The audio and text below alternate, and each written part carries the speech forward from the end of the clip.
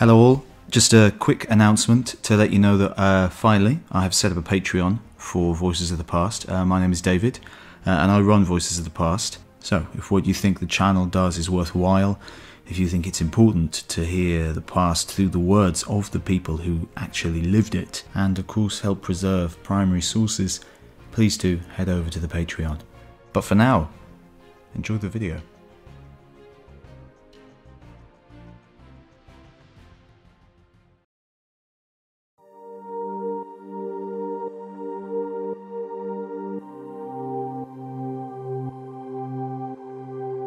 Ragnar was the son of King Sigurd Ring and his first wife, Alfhild. His father, when an old man, had fallen deeply in love with Alfsol, the daughter of King Alf of Jutland. Her brothers refused to give her in marriage to so old a man, and when they were defeated in battle by Sigurd Ring, they poisoned her rather than she should become his wife. The king thereupon had her corpse carried on board his ship, which he steered out into the open sea, and then plunged his sword into his heart, thus dying beside the body of his beloved Alfsol.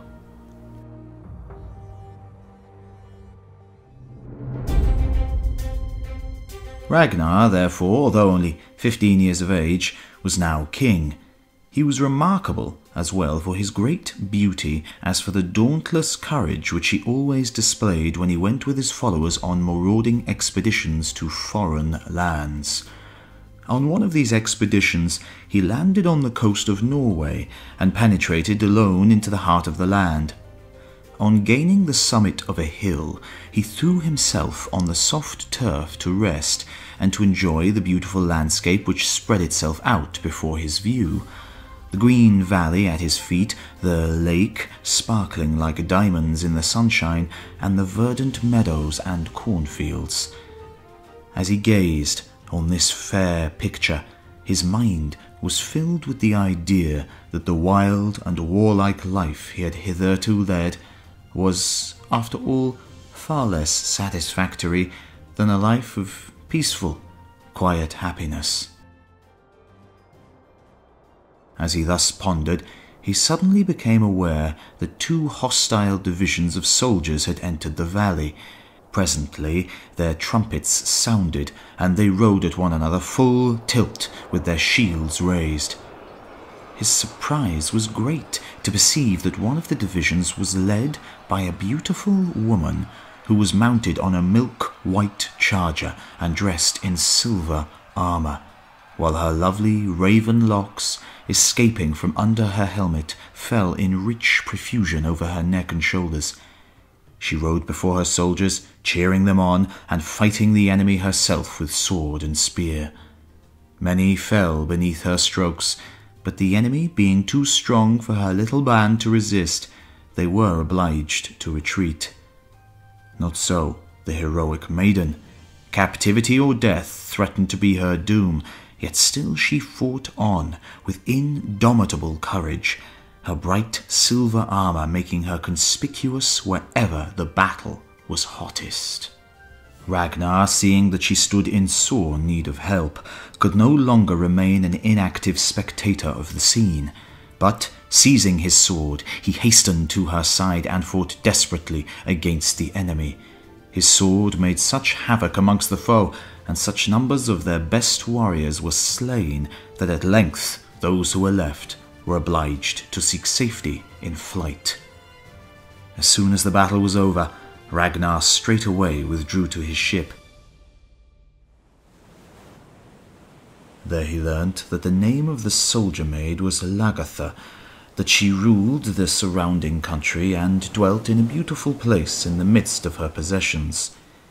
The following day he repaired thither, and was received by Lagertha with much joy and gratitude as her friend and deliverer.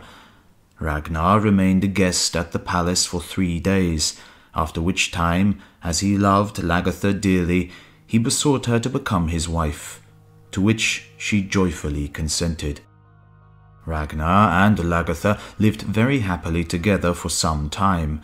She was an excellent wife to him, but she refused to leave her own country for his, nor would she resign to him her rights as sovereign. Ragnar passed 3 peaceful years at her side, but at last the warlike spirit woke again within him, and when he heard that the Danish islands had rebelled against his rule and became independent, he parted from his wife, who could not bring herself to leave her peaceful home for a strange country, and set out for his own kingdom alone.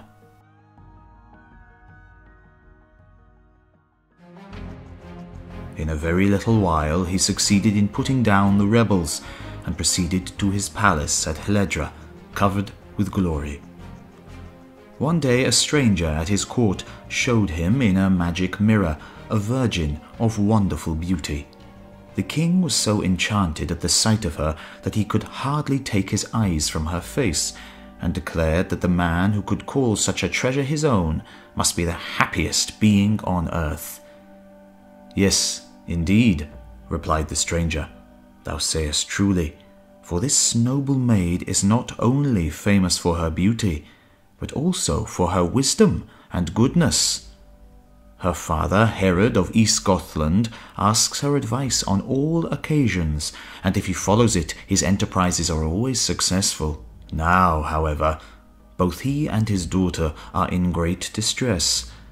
Some time ago, 2 of his warriors presented him with a griffin's egg, which was part of the plunder which they had brought home with them from a foreign land.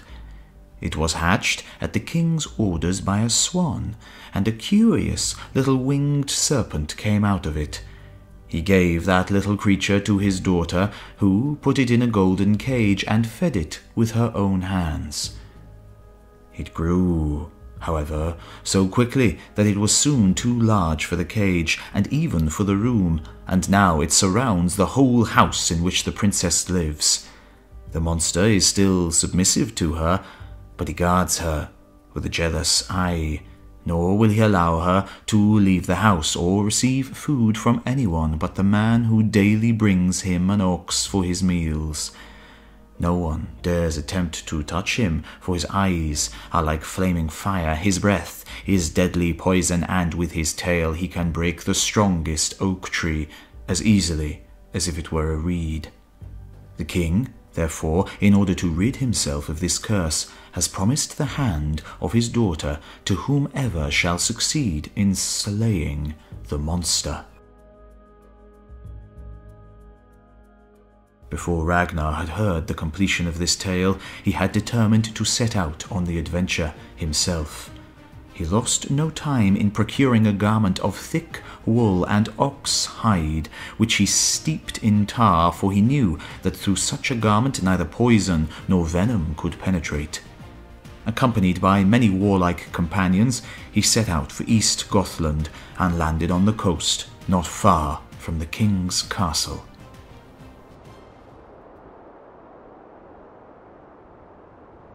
Wrapped in his tarred garment and armed with a mighty spear, he started for the princess's abode.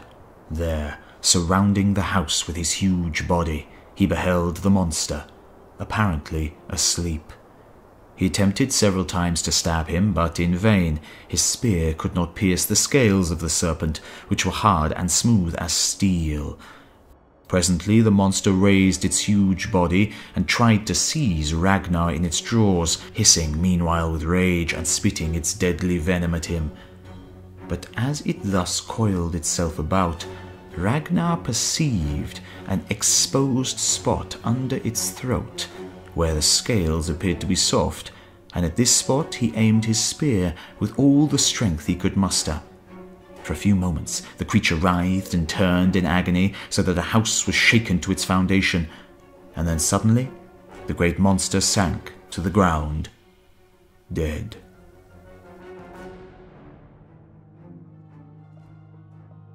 The princess, awakened by the noise, stepped to the window and beheld the victor clothed in his rude garments, but before she had time to look upon him more closely, he withdrew himself from her gaze. Herod, as soon as he received news of the event, ordered a proclamation to be made, to the effect that the people should meet together in an assembly in order to decide whom the prize should be awarded to. On the appointed day, Ragnar took his place in the assembly, clothed in his tarred garments. At the command of the king, 2 heralds carried about among the men the point of the spear, which had been taken from the serpent's body, in order to discover who among them possessed the shaft to which it fitted. When Ragnar produced the same, and fitted the point of the spear onto it, the king, taking him to be a poor man, exclaimed in astonishment, "Ha! Thou leather garments! And who taught thee that clever thrust? Comest thou from the Bjarma country, that thou hast such an odour of pitch and tar about thee?" At these words Ragnar dropped his disguise and stood in his royal attire before the assembled people. "Ragnar! Ragnar! It is the king himself!" cried a multitude of voices, and Herod, stepping down from his throne, embraced him, saying, "Thou shalt in future be called Leather Garments, in remembrance of thy valour, and I will give thee the hand of my daughter in marriage." The king kept his word, and the Princess Thora joyfully consented to become the wife of her brave deliverer. Nor had she ever any cause to regret her choice, for her husband was so devoted to her that he even gave up his marauding expeditions in order to remain at her side. Their happiness was augmented by the birth of 2 sons, Eric and Agnar. But fate suffers no perfect happiness to be on earth, and ere long Thora died in the arms of her disconsolate lord. And now peace and happiness fled from the palace, and sorrow and mourning reigned in their stead, for Ragnar was inconsolable for the loss of his wife.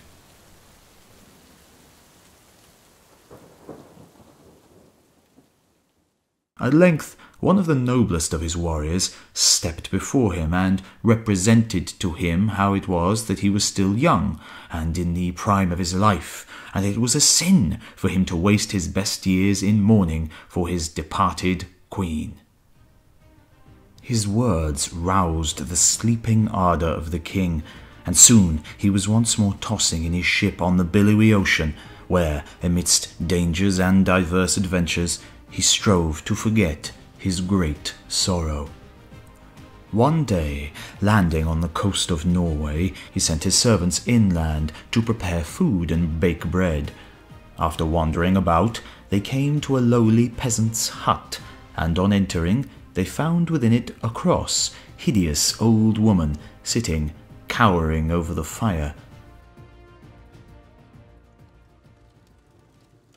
They asked her to help them make the bread, but she excused herself on account of her great age. Just then a young peasant girl entered the cottage, and the men, on seeing her, stared at her with open mouths, and could not find words to address her, for they had never before seen so exquisitely lovely a woman. "Yes, yes, that is my daughter," croaked the old hag.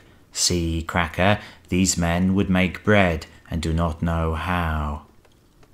Without making any reply, the girl set about preparing the dough herself, and when she had put the loaves into the oven, she directed the men to watch them, as she had other work to do. But the men only had eyes for the beautiful girl, who, with wonderful adroitness, went about the cottage cleaning and putting everything to rights.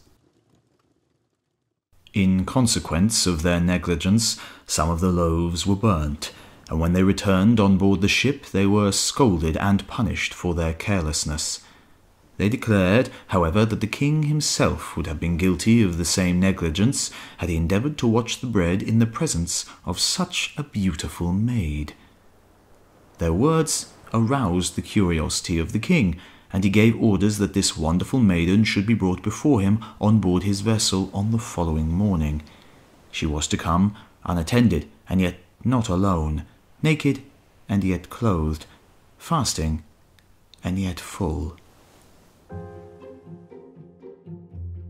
This strange command was given to Cracker, who accordingly appeared before the king the next day with a fisherman's net wrapped in folds about her, and accompanied by a shepherd's dog. She had taken some of the juice of a leek, so that she was neither fasting nor full. in just this way she obeyed the command of the king to the letter. Ragnar was much impressed by her wisdom, but still more so by her wonderful beauty, her fair silken locks and blue eyes in which the light of heaven was reflected.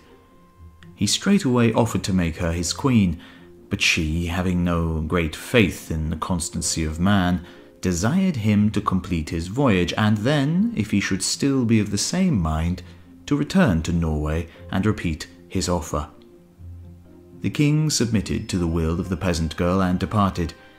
His devotion to her, however, was unchangeable, and immediately on his return from his voyage he fetched her from her peasant home and took her to his palace at Heledra as his bride, and there celebrated his marriage feast.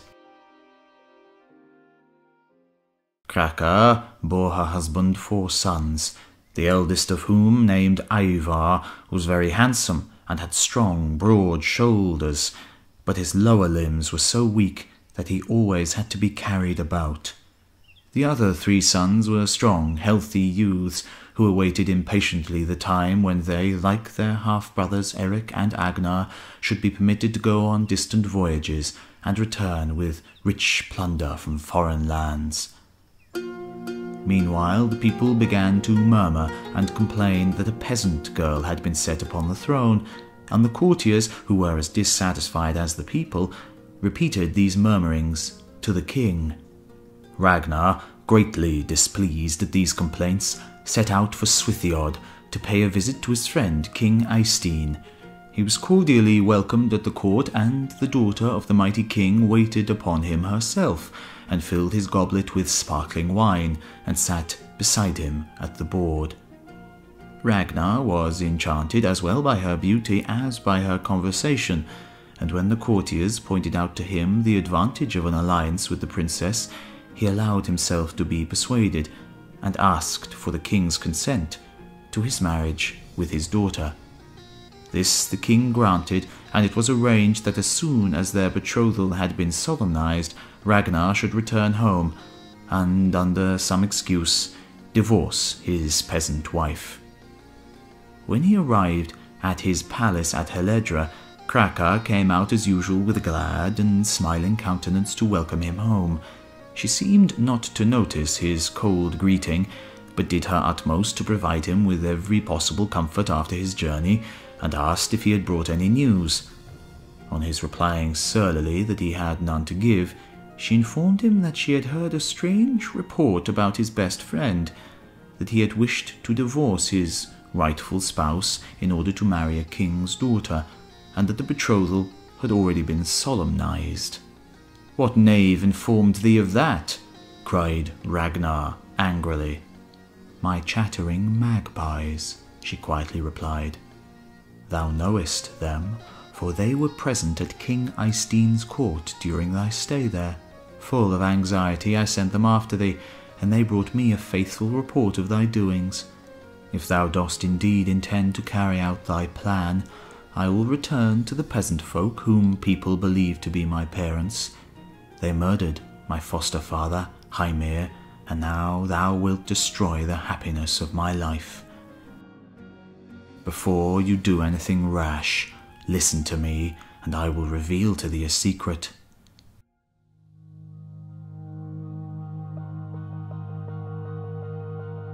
"Know then that my name is not Kraka, but Aslog, for I am the daughter of King Sigurd the Dragon Slayer, who ranks as high over all the kings of the north as the sun ranks above the stars.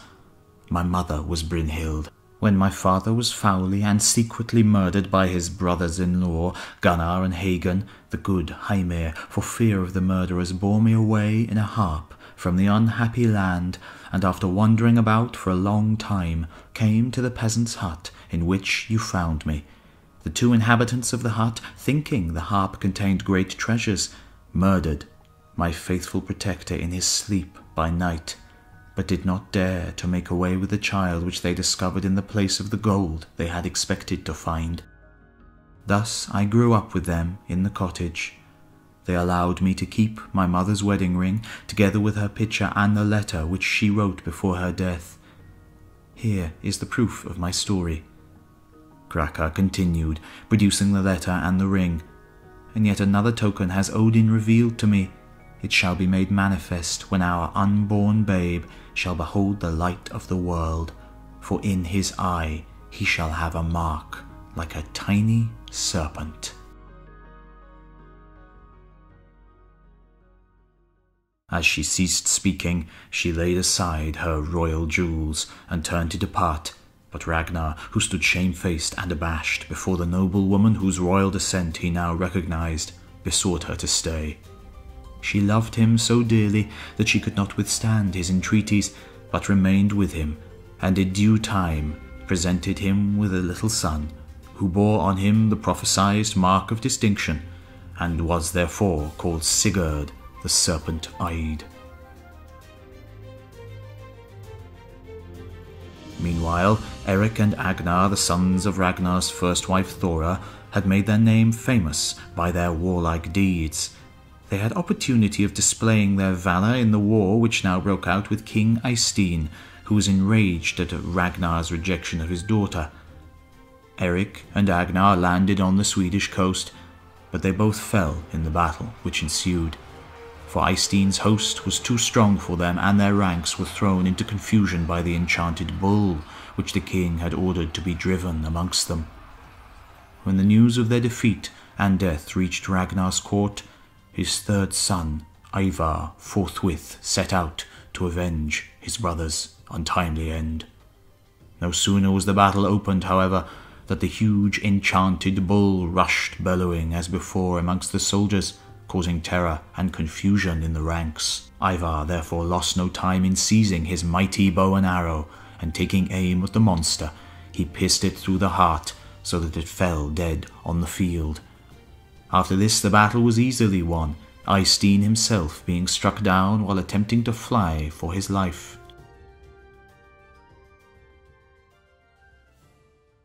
Ragnar's sons engaged in many other wars and piratical expeditions.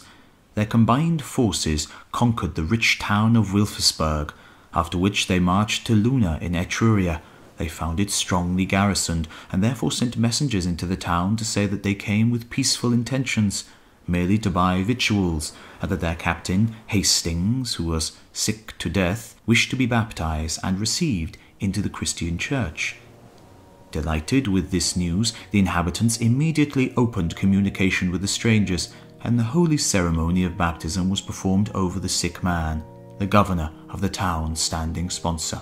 A few days later, an emissary was sent to inform the inhabitants that Hastings was dead, and that his dying wish had been that his corpse might be allowed a resting place in the Christian church, to which he had bequeathed his riches, with the desire that the priest should annually say 3 masses for his soul. The messenger ended by declaring that if this was allowed to take place, it was his belief that the whole army, who intended unarmed to accompany the body of their leader to the grave, would consent to be baptized. The request was granted. On the day of the funeral, the church was so crowded by the clergy, nobles, and citizens of the town that there was hardly any room left for the Northmen. The requiem was solemnly chanted, the blessing was spoken, and the body of the departed soldier was just about to be lowered into the grave, when the lid of the bier sprang open. The dead man rose up in his shroud with a drawn sword in his hand, with which he at once slew all who came within his reach. The rest of the soldiers likewise drew forth their arms, which they had kept concealed beneath their garments, and massacred without mercy the unarmed people who filled the church. They then rushed out into the streets, plundering and murdering wherever they went, and setting the town on fire. This was the strategy by which means the Northmen possessed themselves of the town of Luna.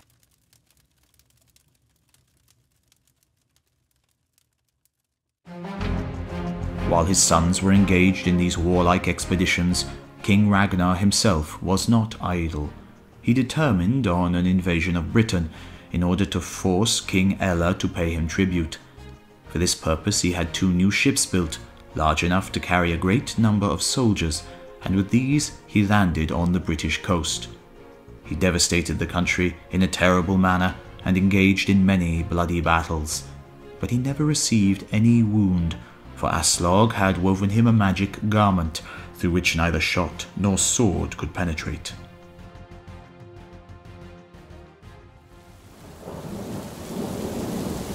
One day his ships were driven by a storm into a Northumbrian bay, where they struck upon a rock and foundered. He, however, with many of his men and some arms, succeeded in gaining the shore. Here they soon encountered Ella's forces, but the brave soldier, nothing daunted, did not hesitate a moment, with his handful of followers, to commence the attack.